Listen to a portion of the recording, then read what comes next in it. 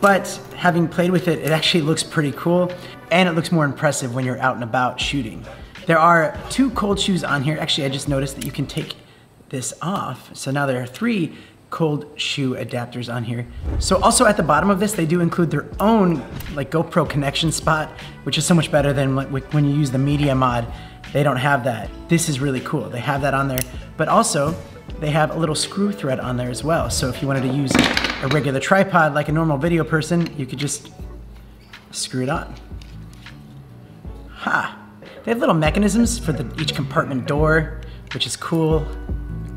They also have some screw threads at the top, so if you want to hook on any other lights or anything else really that you can put up there. They've literally thought of everything on this.